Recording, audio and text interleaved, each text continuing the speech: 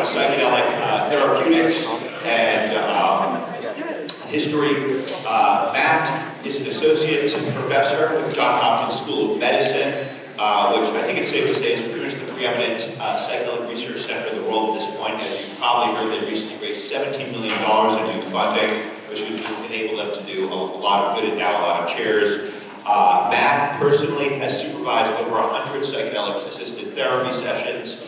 He's published over 100 peer-reviewed papers and chapters. A third of them have been on the subject of psychedelics.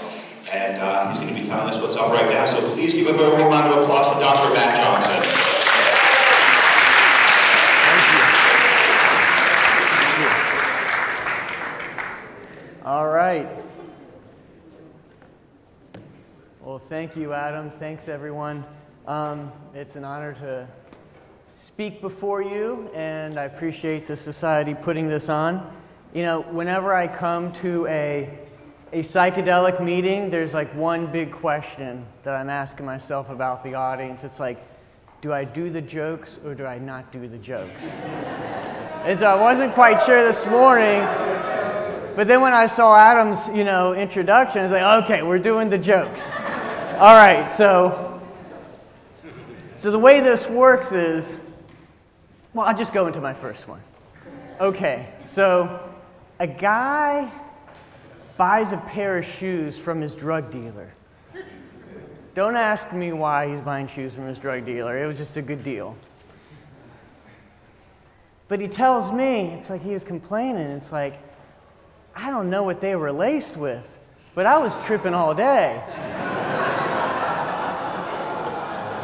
And then, as it turns out, you know what kind of shoes they were, right? High heels.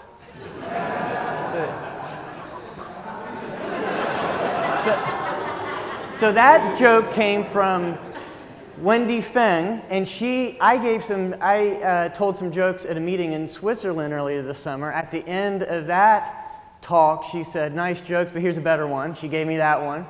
And then I used the joke I just told you at a recent meeting in Berlin, and then somebody comes up to me afterwards and says, I've got one, I've got a joke. So it was a visual joke, so he got my phone number and texted me, so I'll just show you. It takes a second to digest. I'll just let you read it.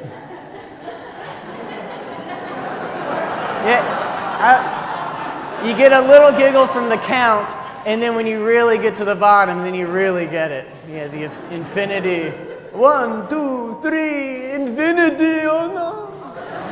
It will never end. So that's the way this works. It's a tradition I've started the last few meetings.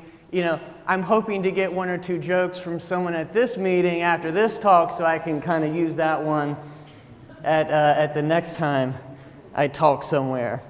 So I want to start. Well, I've already started with the jokes, but the next thing I'm getting to is acknowledgments. So I'm going to try to get through a brief bird's eye summary of work that we've conducted at Johns Hopkins for nearly 20 years on psilocybin and other psychedelics. I've been a part of this group for 15 years myself. So what I'm going to show you is a product of many people. I've surely forgotten many people off of this list, but these are at least the biggies. Too many people to call out, but I'll call out Roland Griffiths, Mary Cosimano, Al Garcia, Fred Barrett. Funding from a number of great organizations, including Hefter Research Institute. Check out our website, hopkinspsychedelic.org, and I'll tell you about some recent news we announced about 2 weeks ago. The world's largest psychedelic research center. We received some, after hobbling along for many years, we've received a significant sum of funding to conduct a large number of studies funded by the Stephen and Alexandra Cohen Foundation and the Tim Ferriss Collaborative. We're going to be doing studies all using psilocybin, looking for treatment of opioid addiction, PTSD, some fMRI work looking at treatment of people with both alcoholism and depression, so people with both those disorders, anorexia, depression within Alzheimer's disease, that's early Alzheimer's, mood symptoms associated with post-treatment Lyme disease, what's formerly known as chronic Lyme disease syndrome, microdosing of psychedelics in healthy normals, and also the effects of high-dose psilocybin on creativity. And then we're going to have a genetics and biomarkers core across all of these studies to really dig in with some large sample sizes to learn more about predictors and correlates of change. So, and I will say now that what I'm going to do is, I'm timing myself. I'm going to stop at 50 minutes, and hopefully that leaves us time for some questions and answers, but I'll ask you to hold questions until that time. So psilocybin, I'll go quickly through the stuff I think you've gotten a great review of today, but many species of mushrooms. It's a classic psychedelic in the same class as LSD, mescaline, dimethyltryptamine, substantially different than other drugs sometimes called psychedelics like MDMA or the NMDA antagonists like ketamine. Some overlap, but these drugs, by and large, what you say about one is largely true of the other ones. Difficult to come up with a great definition. It's interesting, very similar to the quote by Jaffe that Dave gave earlier from Goodman and Gilman, but this one is Lester Grinspoon's, a drug which, without causing physical addiction, craving, major physiological disturbance, delirium, disorientation, or amnesia, more or less reliably produces thought, mood, and perceptual changes otherwise rarely experienced except in dreams, contemplative and religious exaltation, flashes of vivid involuntary memory, and acute psychosis. It's a mouthful, complex effects that often defy description. We do know that the serotonin 2A receptor seems to play a primary role in these effects. We know that through drug discrimination, which Dave explained earlier. We know that antagonizing or blocking the effects of this receptor will block both the effects on drug discrimination and other models in non-humans, and also the subjective effects in humans. We know serotonin 2A affinity, or how much the compound is sticking to that receptor. It's correlated with human potency. Dave mentioned this earlier, but this is one of the early demonstrations of that type of correlation between receptor affinity and the dose that you need to get a psychedelic effect in people. So in terms of coming up with the compounds used for these types of correlations, of course, Dave Nichols that we've heard from, also Sasha Shulgin or Alexander Shulgin, which Dave referred to, author of P-Cal and Tickle. And if you haven't read these books and you're at this meeting, you should read those books tomorrow. It's a photo with the first time I visited Sasha's lab. I'd been doing psychedelic research for about 3 years, in 2007 at that point. So he deserves a lot of credit. I think it's going to take us hundreds of years to fully do all of the human work, plowing through this library of compounds that we have, and we're just kind of touching the surface on these first few compounds in clinical development. So an absolutely ancient and prehistoric history of use of these compounds, including psilocybin mushrooms, dating back to hundreds and even a few thousand years in Meso and South America, but then about 10,000 years ago, from cave paintings in northern Africa. So that predates the earliest human civilizations in Mesopotamia by several thousand years. So absolutely prehistoric. Fast forwarding quite a bit of time from the 40s through 70s, they were really, these compounds were investigated as research tools in therapeutics. Dave gave a great overview of how critical the discovery of LSD was at that time of our emerging understanding of how the brain functions. Promising clinical findings, I'd say the most promising were for cancer-related distress and alcoholism, and these were both using LSD primarily. And then there were the Dark Ages. So yeah, you can see my guy being crucified up there, hanging over the town square. Despite promising preliminary findings, human research became virtually dormant for decades. And the important thing to note is that this really was a reaction to the association of LSD with the 60s counterculture. And there were definitely some casualties. But there was well-conducted research that mitigated the risks and good laboratory research back in those days.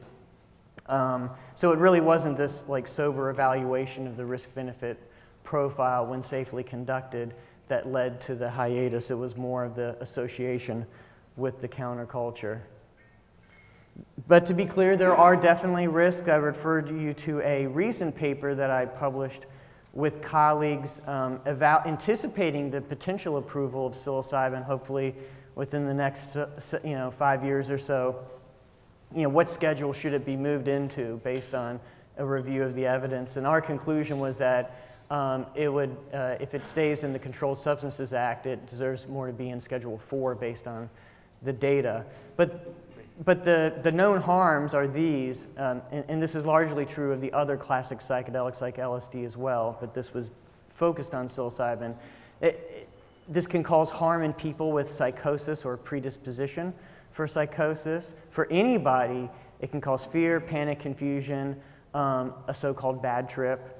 That can potentially lead to dangerous behavior, and most of the time when people have these reactions, they're not hurt, but sometimes they definitely are out there in the wild. Psilocybin in particular can cause moderate elevations in pulse and blood pressure, so that can be a problem for people at the more severe end of cardiovascular vulnerability.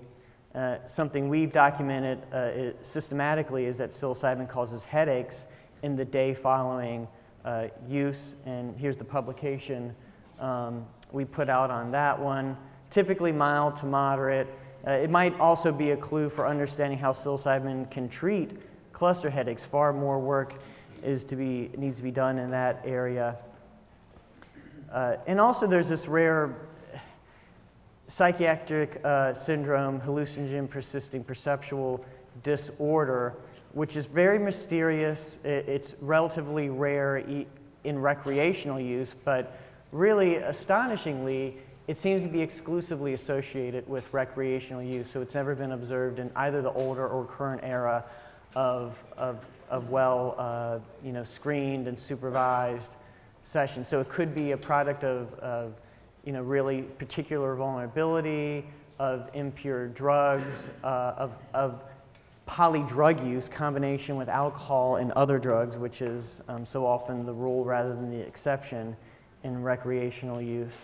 But importantly, a risk dimension for a psychoactive drug, which is conspicuously not present, is there's no addiction. So to be clear, psilocybin and other classic psychedelics can be abused, and that just means they can be used dangerously. So, we heard earlier, driving on psilocybin, really bad idea. Put yourself and others in danger. That's an obvious example. You can use it in a way that interferes with family relationships, your work, etc.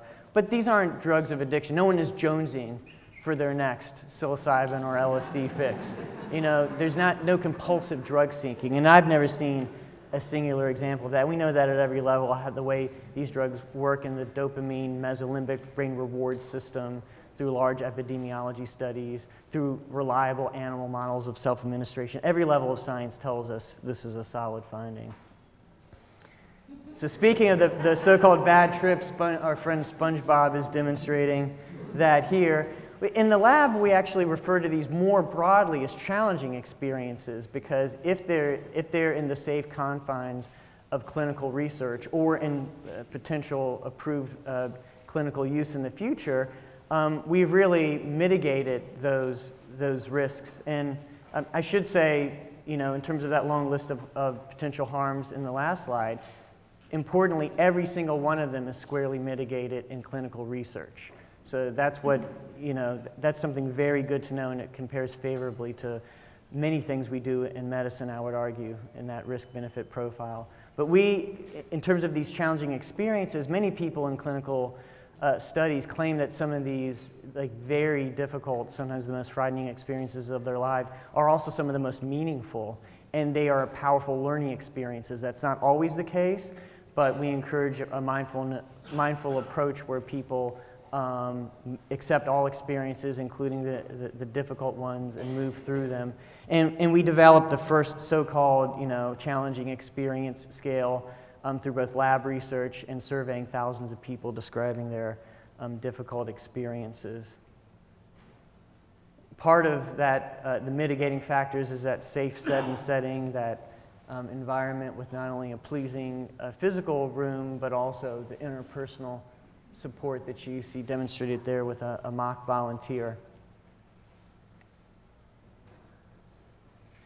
Our earliest work looked at so-called healthy normals, people without nominal problems to fix, even though we all have our problems, diagnosable or not.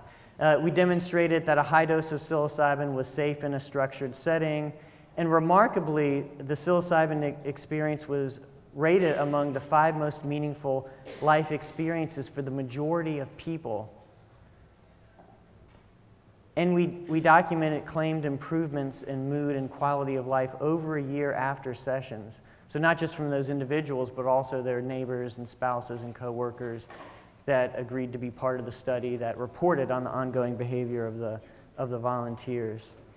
And so we followed up the original study with comparing psilocybin to a control substance, to follow that up with a dose effect study where we compared a placebo to 5, 10, 20, and 30 milligrams of psilocybin, body weight adjusted. And we found that increasing psilocybin dose had an orderly effect on not just mystical experience, but also challenging experience and long-term positive attribution. So clearly it's not just pharmacology. The set and setting is important, but you look at data like this and you see this just beautiful dose effect curve. Clearly there's some major pharmacology going on here under double-blind conditions. One of the constructs that we've used repeatedly in our studies is the so-called mystical experience. It can sound a little woo-woo, but it actually is divorced from any nominal religious or supernatural beliefs. It's a psychological construct that goes back to William James, the so-called father of American psychology.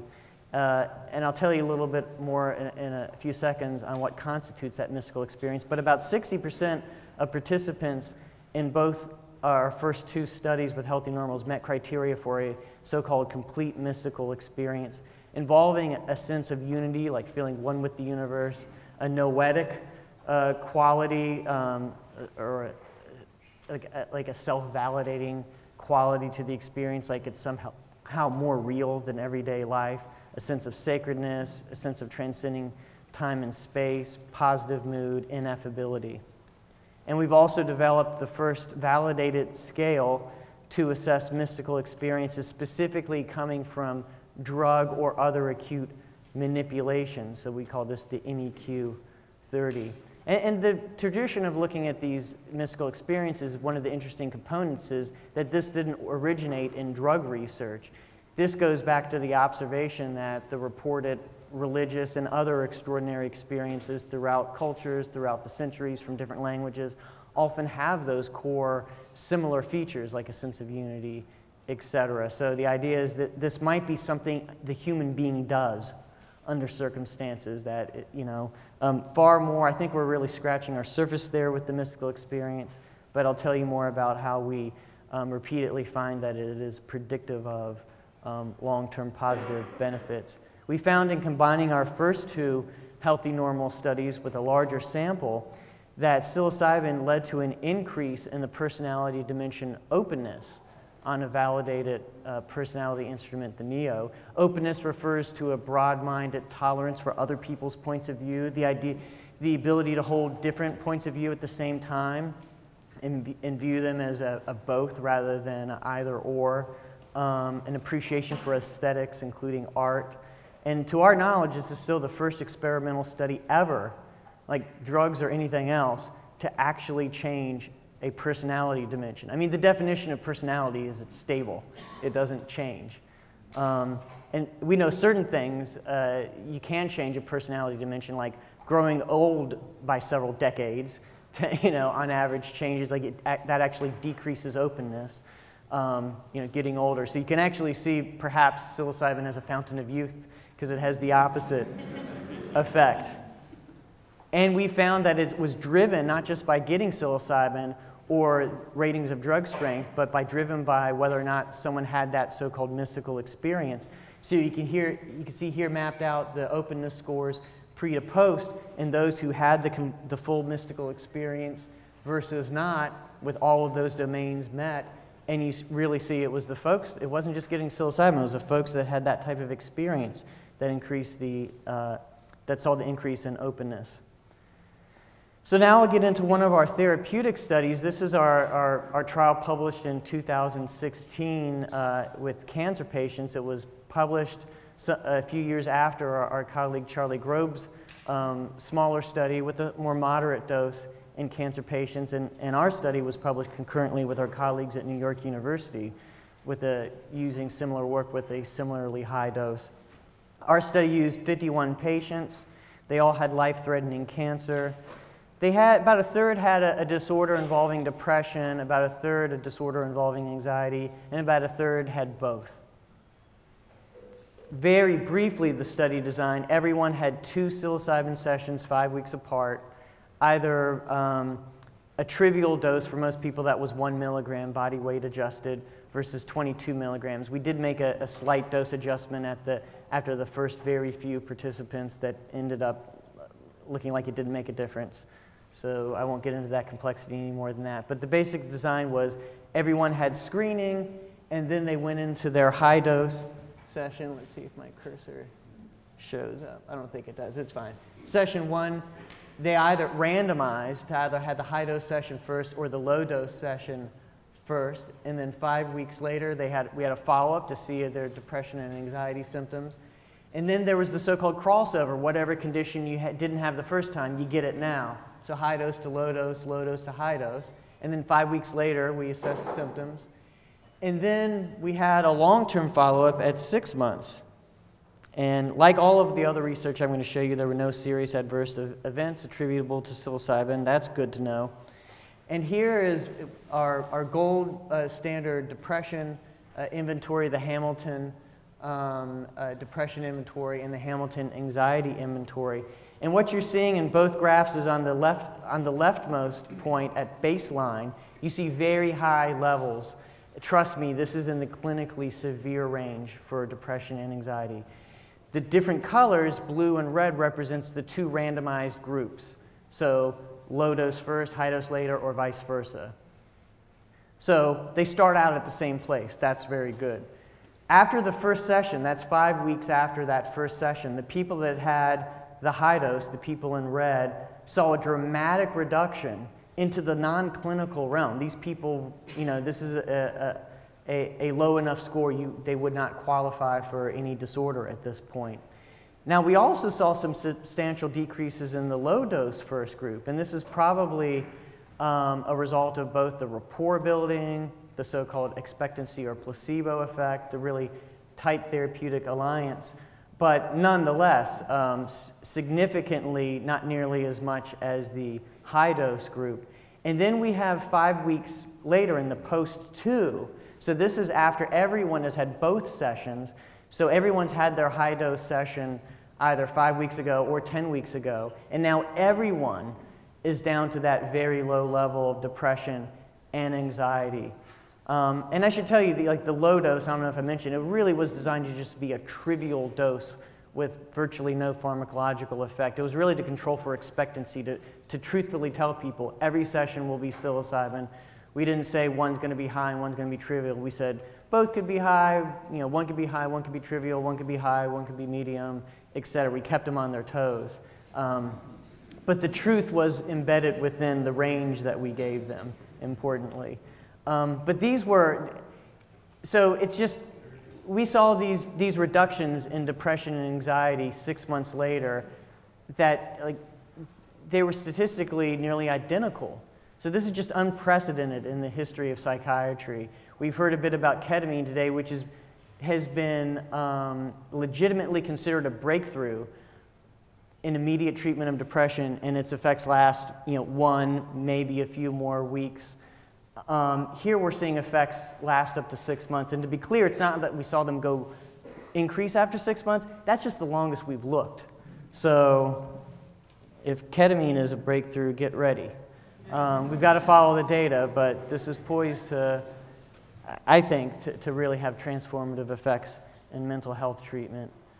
And then again, like the healthy normals, we saw that the mystical experience was correlated with therapeutic effects. So the higher mystical experience, the greater the reduction in both depression and anxiety symptoms. And that was a significant correlation. And so similar findings with the two cancer studies I mentioned. And also the study that was published around the same time by the Imperial College Group in London in patients without cancer with depression, an open label study that saw similar large decreases in depression symptoms. And then not published yet, but here's some hot off the press analyses from our lab. We're doing a randomized waitlist control group where the randomization is whether it's open label, but you're told you're randomized to either get the treatment now or to wait a while and get the treatment later. And you could see that after the first session where the black bar group got the treatment, you see dramatic decreases in depression scores. And then the other group is stable, so it's not just the passage of time that seems to be causing an effect. Once those people then get the psilocybin session several weeks down the road, you see a similar reduction. So all of these data are holding up similar to what's been published. Similar, along the theme of depression, there's this issue of suicidality, which of course is a product of depression. If you asked your person on the street the association between psychedelics and suicidal tendencies, people would say that psychedelics increase suicidality. But some work that I helped my colleague Peter Hendricks with, he's at the University of Alabama, Birmingham, and he's doing some work using psilocybin to treat cocaine addiction. This analysis, based on nearly 200,000 people in a large government survey of drug use and health, we found that psychedelic users were actually statistically less likely to contemplate and attempt suicide. So this is naturalistic use, people just reporting having ever used a psychedelic in their lifetime after controlling for all of the relevant other variables we could statistically. And we found that it was true for psilocybin specifically, in addition to the broader class of classic psychedelics. Now, we can't show definitively that that's causal. It could be the other factors there was a common predisposition, but it's certainly suggestive and it's consistent with both our laboratory data and the many anecdotes of people claiming that sometimes they just took these things to party and they had powerful therapeutic effects. And one of the real censures in that study that got my attention was that every other class of drugs looked at in terms of outcomes, so here I'm showing you past month psychological distress, every other drug tended to be associated with, almost every other drug was associated with an increase in past month psychological distress. So it was really psychedelics that were the outlier. So now I'll move into addiction treatment. So I've already told you no one's jonesing for their next classic psychedelic fix, but why in the world would you actually think they could be used to treat addiction? Well, there's several threads of evidence. One is from that older era of research from the 1950s through the early 70s, using LSD largely to treat alcoholism. And some Norwegian researchers several years ago published a meta-analysis of just the 6 randomized studies that randomize people to either LSD or some other comparison condition. And even though a good number of these studies were not statistically significant when they were originally done and they had small sample sizes, in aggregate, they showed a very clear signal of LSD nearly doubling the odds that alcoholic patients would be improved at the first follow-up. And meta-analysis is basically a way to get studies that use different measures that got it generally the same construct to kind of speak the same statistical language. So this is a very large effect and rivals anything that we have available today for alcoholism. And I will also say before I move on that there was one study conducted in Baltimore using LSD to treat heroin-addicted folks that showed promising effects. So there already seemed to be this kind of signal of cross-drug anti-addiction efficacy, which differs from most of addiction psychiatry. And then there's this thread of ceremonial use of psychedelics being associated with addiction recovery. So there are anthropological reports from both the peyote use by the Native American Church and ayahuasca ceremonies from South America and South American syncretic religions with reports of addiction recovery to various substances after psychedelic use. But by itself, I should say, you know, religious involvement itself can be associated with addiction recovery. So, but it's suggestive, consistent with those older studies. So I thought, okay, if it seems like this could work for different drugs, let's test smoking. This had never been done before. But if you really dig, you'll find some reports like the underground therapist Leo Zeff, the so-called secret chief. If you read that book, he reported back in the 60s, it might have been the 50s even, that on an LSD session, he just quit smoking. Like, why the hell am I doing this? And it was the last cigarette that he ever smoked. So I wanted to test the waters. It was something at the time I had a good amount of research extending all the way back to graduate school, looking at cigarette smoking and tobacco addiction. So we wanted to, this was a small study with 15 people to test the feasibility and safety. And aside being like a good model system of addiction, it's easily biologically verifiable, get a urine sample, have them blow through a machine. It's also kind of an issue itself, like in terms of deaths, it swamped every other drug, including alcohol. Combined, the illicit drugs barely show up when you put them on the same graph. Nearly 500,000 people in the US a year. Worldwide, that's anywhere from 2 to 3 million people. I'm sorry, 5 million people across the world, it's estimated, die every year from smoking illnesses. And if it was just people, you know, undertaking this risk and being something they enjoyed and wanted to do, I wouldn't personally be interested. But the fact is that a lot of smokers, over 2/3 in the United States, want to quit. And so leveraging this to be a tool to empower people to achieve a goal for something that causes so much harm seems like a really worthy goal. So the study got lots of press. We always appreciate that. And to be clear, if you haven't, you know, I haven't said it explicitly yet, I think you've gotten the theme though, there are risks. You definitely don't use our research to, you know, we're not encouraging your use at home. But I have to just like particularly emphasize this. Definitely don't eat that many mushrooms. Like, that's a lot of mushrooms. That's a lot of mushrooms. So just... So the demographics, the important points here, they had been smoking over 30 years. They smoked about a half a day. These were not lightweights. These were real smokers, multiple previous quit attempts. It was a 15-week protocol. We combined it with cognitive behavioral therapy, a standard backdrop to most smoking cessation programs. We had 3 psilocybin sessions over an 8-week period, going from a moderate to a high dose. Moderate in the first session and then a higher dose, but we could adjust that depending on response to the first session. And the first psilocybin session was on their target quit date. So there was this date that we set several weeks ahead of time with the participant where they were going to quit smoking and have a really big dose of psilocybin. So it was a big day for people. There were no serious adverse events due to psilocybin. Here's one of our biological metrics of smoking cessation, breath carbon monoxide. It's a byproduct of smoking, very reliable. That horizontal dashed line separates, you know, it's a threshold between whether you've been smoking recently or not. We have across the x-axis at the bottom our study visits. And the psilocybin session or target quit date is the vertical blue dotted line. And this is before psilocybin, and that's after psilocybin. And I tell, you know, trainees, like, this is what you learn in grad school. You don't really need statistics to tell you that you have a pre-post difference here. So in terms of very long term, we followed these people out to 2.5 years or 30 months.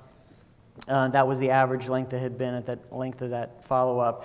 And so what this equated to was that at 6 months, 80%, or 12 out of the 15 people, were biologically verified, both urine and breath, as being smoke-free. And that held up at 2.5 years at 60%.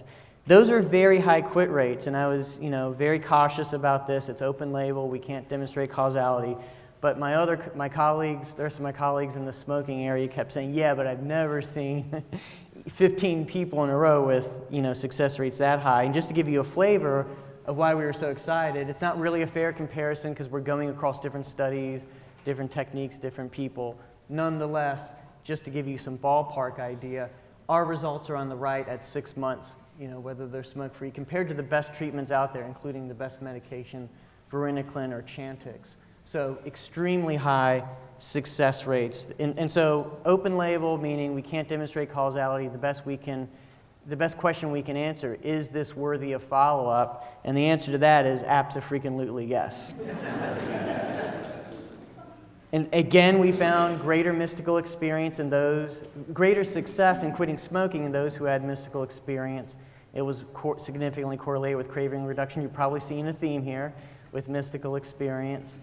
We published a qualitative analysis, so structured interviews with people long-term. This was 2.5 years later on average. And when people said that, we said, if psilocybin helped you quit, how do you think it helped you? And so the themes that emerged across participants, and all of these were endorsed by multiple participants, it provided a persisting sense of interconnectedness, awe, and curiosity that was helpful for quitting.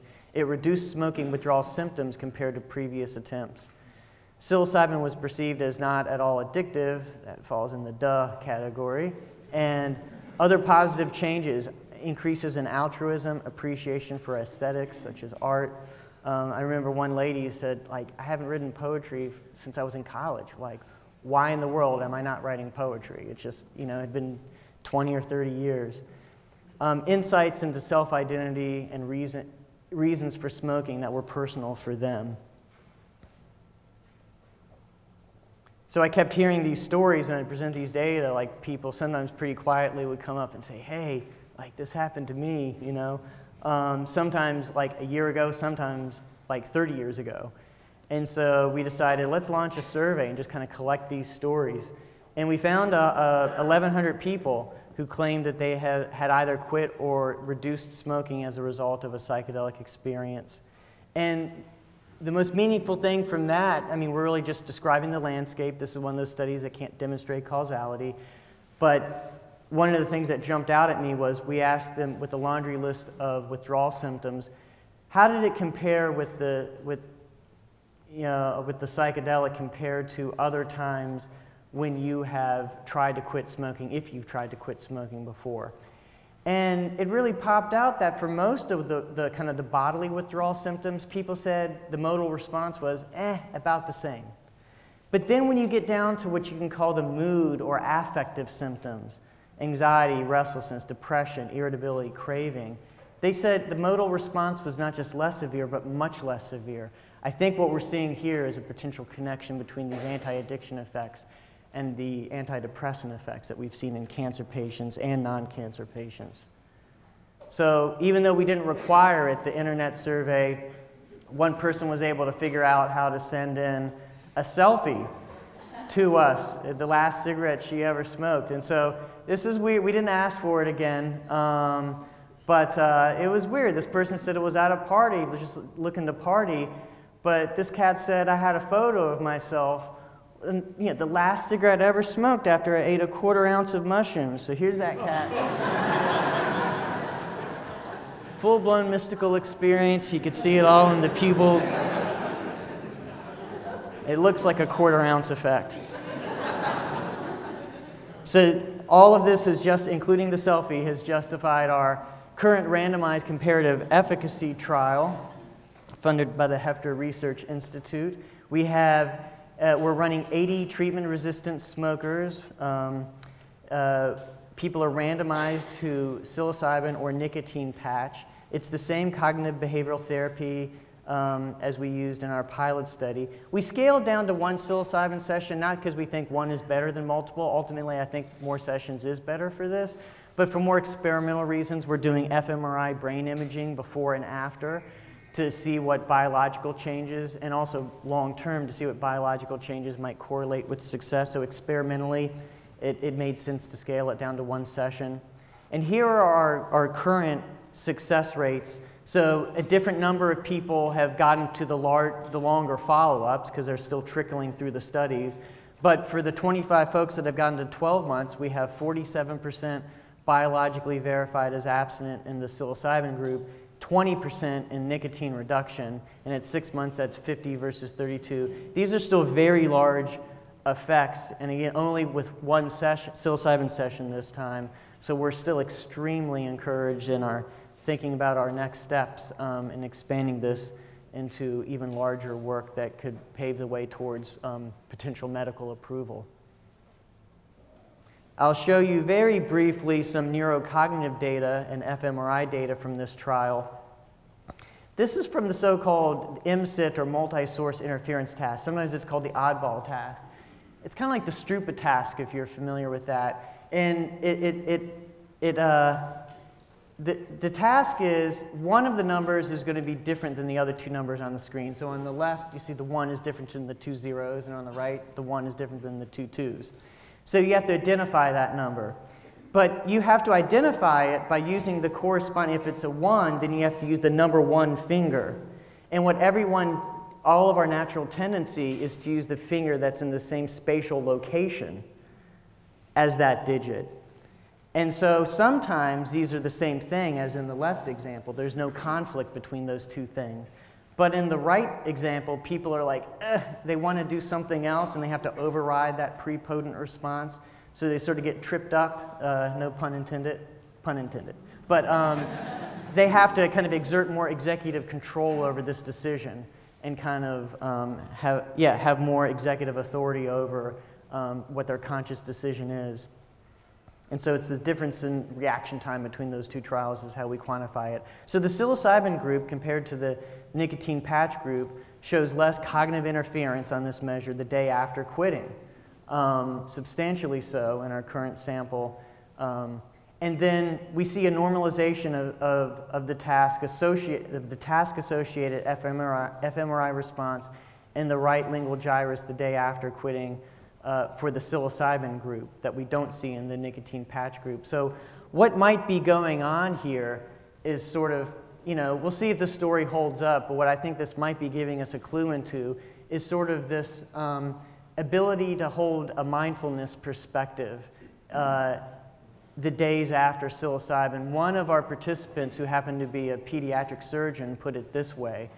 He said, before, when I got a craving, my hand just went in my pocket, got the cigarette, or if I didn't have any, I just sort of automatically pull into a convenience store. We call that automaticity in the smoking cessation research world. It's like you're kind of on autopilot to a certain degree. He said, now it's like I'm Neo in the movie The Matrix, where I'm in that slow motion world. It's like, okay, a craving's coming. I see it a mile away. But guess what? I quit last week. No big deal. It's going to pass in a few minutes. I'm just going to step out of the way, and it just flies by.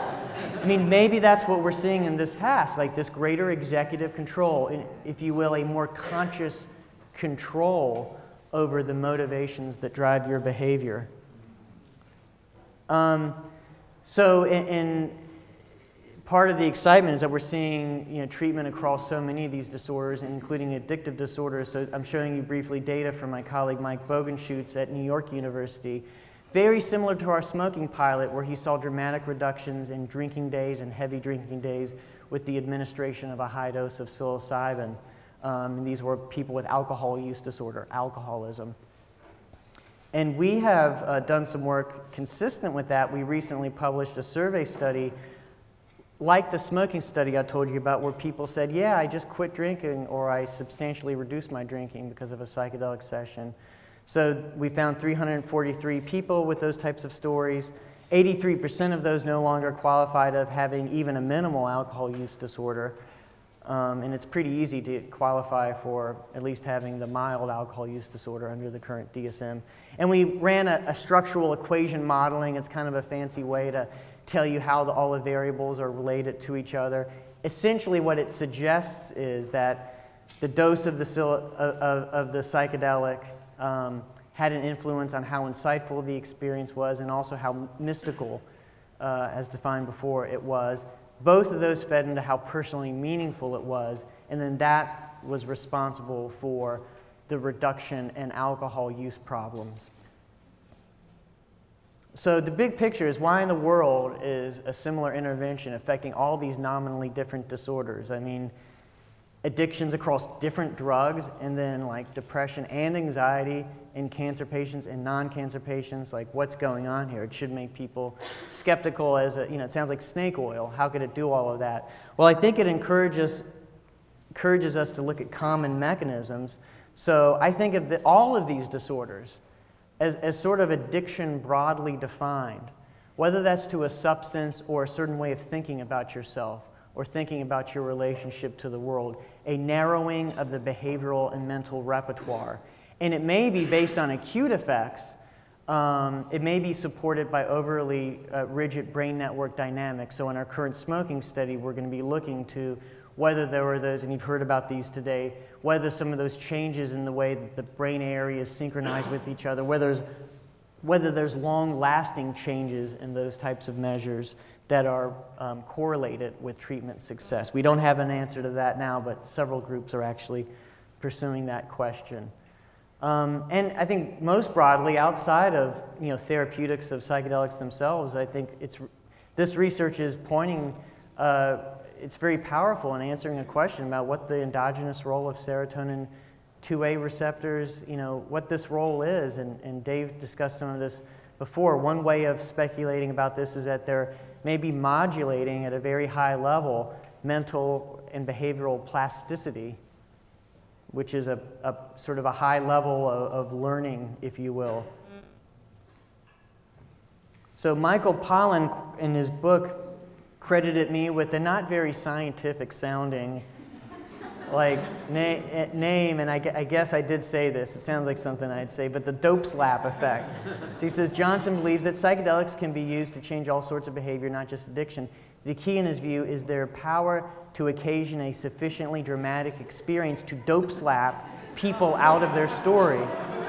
Psychedelics open a window of mental flexibility in which people can let go of the mental models we use to organize reality. So we have a lot of work to do to figure out how that, really poor, vague description, whether there's a reality to that, but my hunch is there's something like that going on. So I guess, yeah, I'm still under 50 minutes. I'll just thank by reiterating my thanks to a large number of great individuals that have contributed to this. Thank you.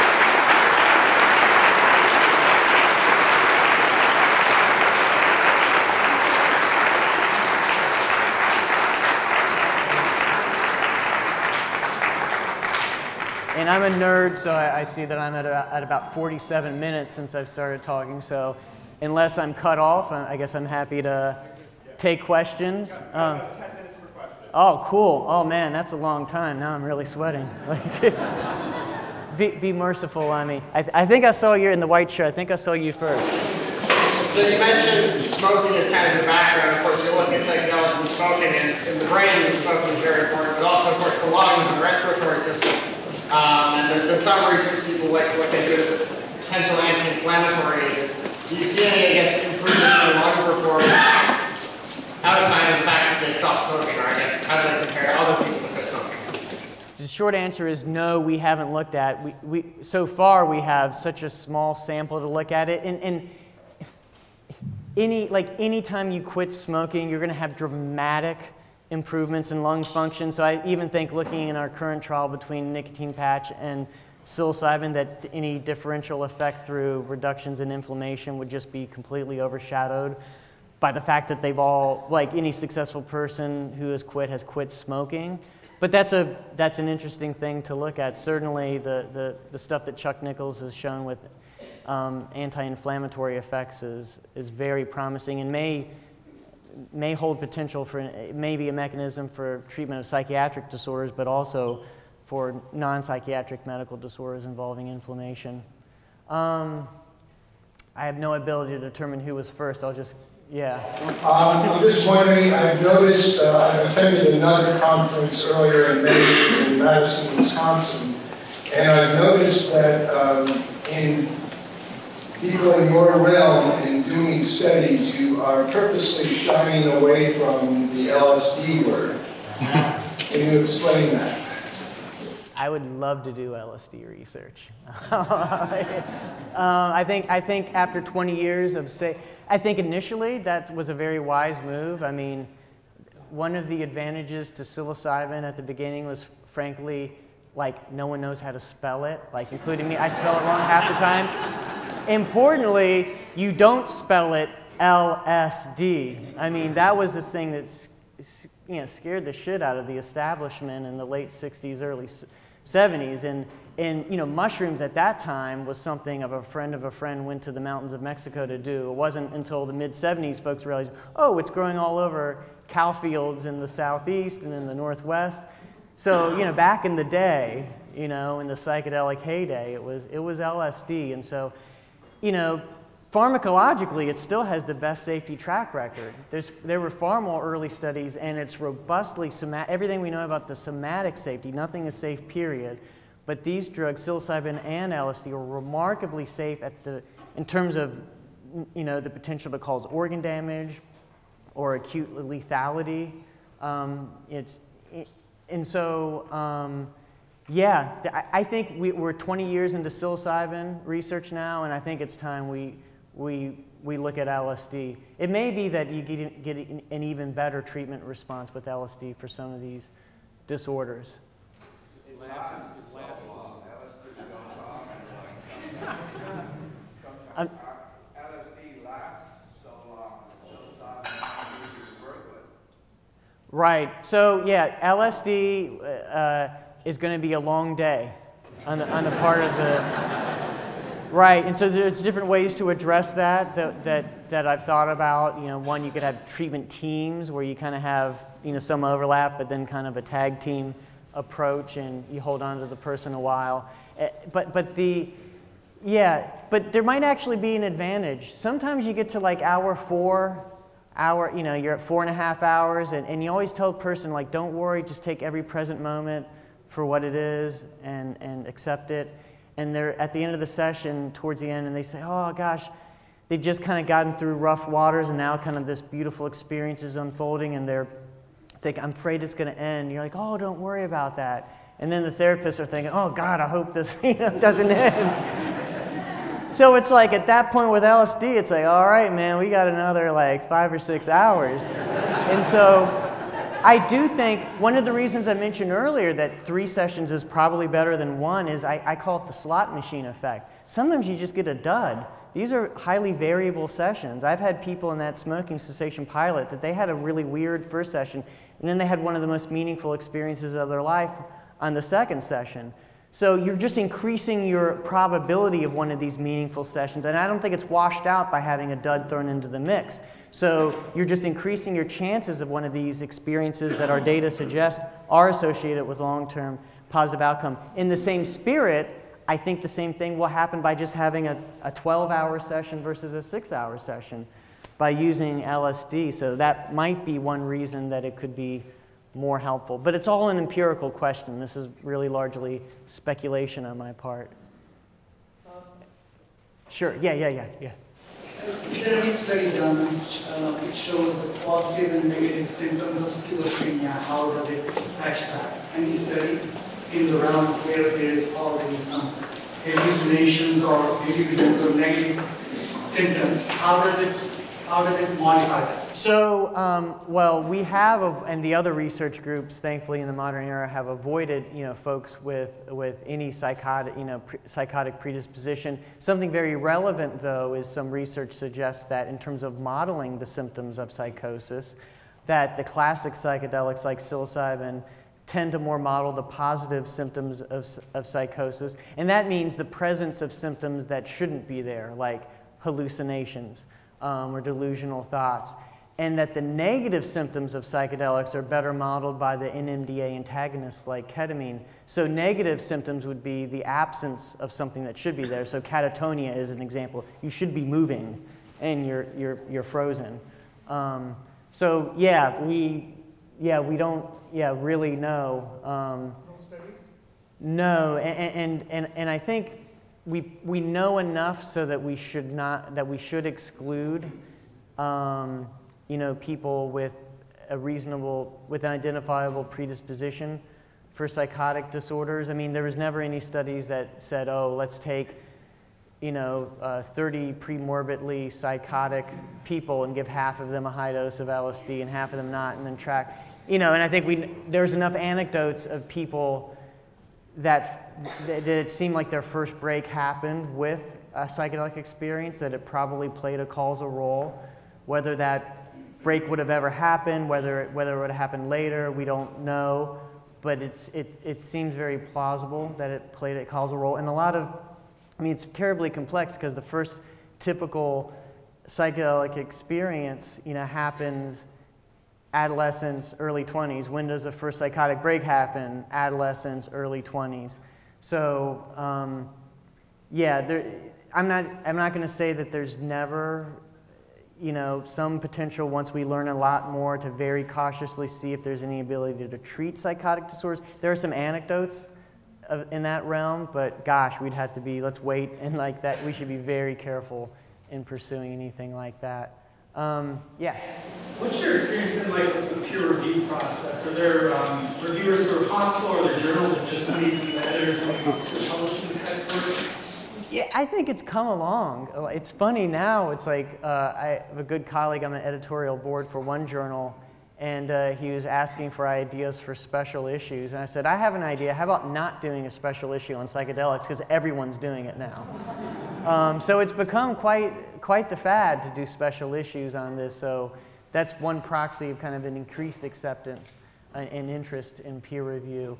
And by the way, these happen to be like well-cited papers, so if you're a young scientist and like folks tell you about the risks, you know, of getting into this field, like there's some upsides too. Like that's, you know, good academic credit being involved with some work that's highly cited. But I think it's improved over the years. When we first submitted our so-called safety paper that was published in 2008, it was eventually published in the Journal of Psychopharmacology, where David Nutt is the editor, and David Nutt, of course, started the Imperial College Psychedelic Group, and he's been open to this research for a long time. But I won't name the other journal that I initially sent it to, very respected journal in the psychopharmacology area, that, you know, respected reviewers that just said, well, what's different here? Like, yeah, you gotta screen your participants, but, you know, doing studies, how is this different than doing studies with amphetamine or alcohol or cocaine? And I've done studies with all of those drugs, methamphetamine and cocaine, where we've given people these various drugs, and it's a lot different. You know, every drug you need to know your risk.